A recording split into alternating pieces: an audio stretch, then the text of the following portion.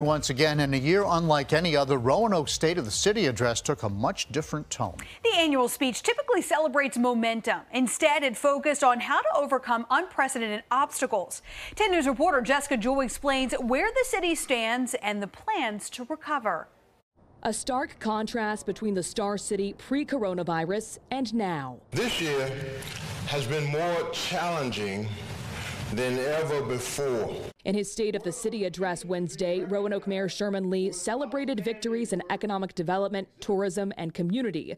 It's momentum that came to a screeching halt in March as COVID-19 took over. Since then, city leaders have collaborated with residents to figure out how to allocate $18 million in relief funding and address health needs like PPE and rapid testing kits.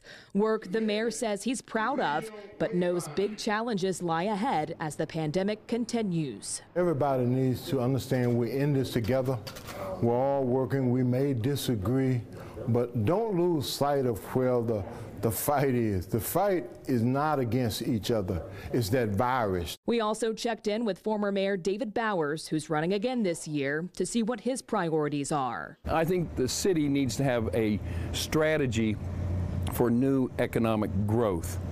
We have been the economic engine of the region, and we need to have a new strategy to move us in the future. A year marked more by adversity than achievement, with plenty of uncertainty still to come.